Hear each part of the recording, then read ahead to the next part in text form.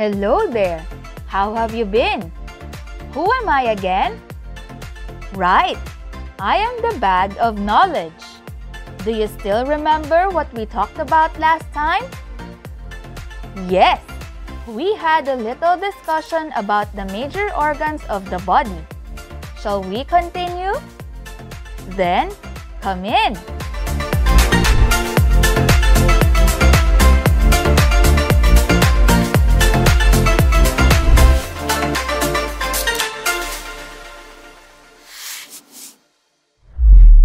We already talked about the heart, liver, and kidneys as well as its functions.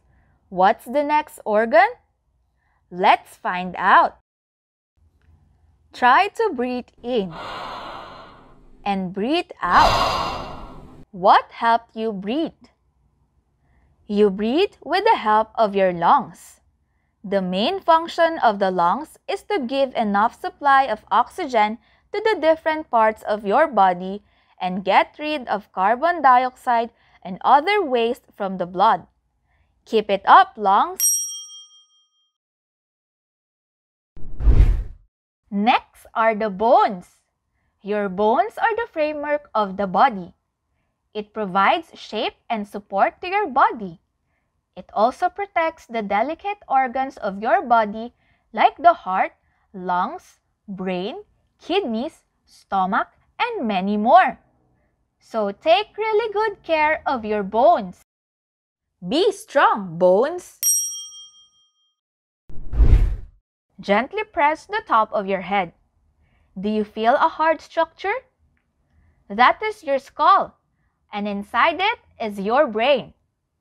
Your brain is important because it is the control center of your body. It helps you do voluntary activities or movements which you can control, like walking, running, or eating. And even involuntary activities which you cannot control, like respiration, digestion, and heartbeat. Your brain coordinates with the other body organs to do these activities. Doing great, brain! Wow, I learned a lot today. How about you? Your body is precious, so make sure to keep your organs healthy, okay? Do not do anything that might harm your body organs. Avoid eating unhealthy foods. Be active.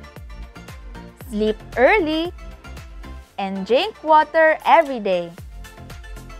I hope you had fun. Till next time!